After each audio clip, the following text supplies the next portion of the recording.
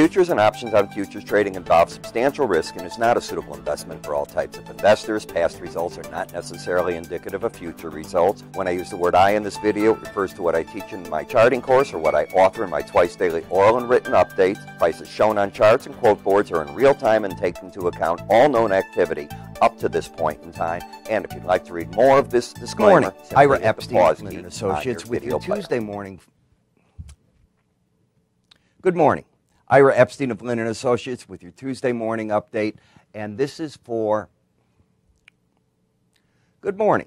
Ira Epstein of Lynn & Associates with your Tuesday morning flash video for September 26, 2017. All right, friends.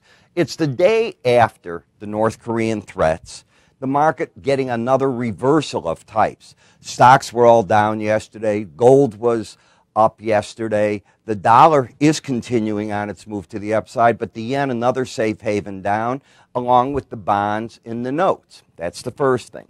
The second thing you look at is you did get up over $52 in the crude, and you got up near $60, actually about $59.5 in the Brent. Is that high enough? That's going to be the question. I was just on Bloomberg talking about that. I'm of the opinion, yes. I think that it's going to attract an awful lot of new business, if you will. We're going to be seeing the shale producers come on board very, very quickly here because they can lock in a nice profit. That doesn't mean you can't still go higher. What's happened is OPEC has won the day. They needed near $60 a barrel for their IPO. This doesn't mean that their IPO, which is still a long way off, isn't going to be in that range. Could be higher, could be a bit lower. But their resolve has driven the price up by keeping oil off the market. And even with all the bear talk about Libya and Nigeria producing a lot more, the market's able to absorb that. Growth in America, growth in Europe, and still solid demand out of China. Those are the issues there. When we take a look at today's news, the conference board expectations, 101.7 versus the prior month revised to, from 103. Okay, I can live with that.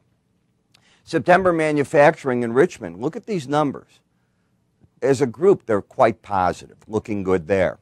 New U.S. home sales and inventory down 3.4%. I don't know about your area, but I'm noticing in the Chicago market, it's been in the news here, now homes, people aren't chasing them as much as they were. So instead of they hit the market and there's a bidding war, that's come to an end pretty much. New inventory, 6.1 months, average sale median price now, it's up to $30,200. Case-Shiller still shows 20 metro home prices for July up 0.7 from a year ago month, and area home prices for July were up 0.7 from the previous month. So you see that climb in prices up to 300,000, and that's sort of what the market is looking at. Now, the thing I'd be looking at today and focusing on, can the dollar break out and keep a breakout to the upside while the euro breaks out to the downside?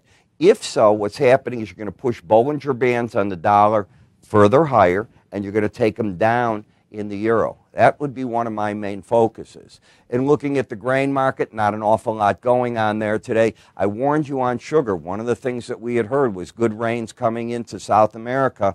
That is what's hitting this market right now, continued good there. And the rally in cotton, well, was it a one-day flash? That might have been all that you see. Want to remind you of our offerings here. More Research Center. If you're a seasonal type trader, and I look at seasonal patterns all the time, then you start getting ready for the fall months. And they write all these reports, plus you get to play with their interactive charts. Now, the beauty of this is they're offering a 2-week trial. You get that by giving us a call at 866-973-2077. You can go to our website, www.iraepstein.com. You can also, if you want, at any point, click here if you're watching me on YouTube, and we'll get you set up with that. Or underneath us on many websites, it says, click here for Ira's free offerings. And what they do is you're going to get monthly looks at the market. You're going to get every month where the buy and sell orders on a seasonal basis would come in, the probabilities as to how it succeeded over the last 15 years. And you got to keep this in the back of your mind.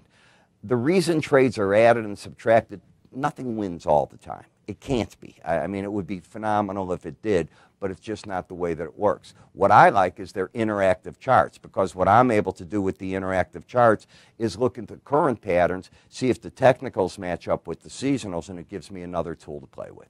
I'm Ira Epstein. You have a great day, and I'll see you this afternoon in the other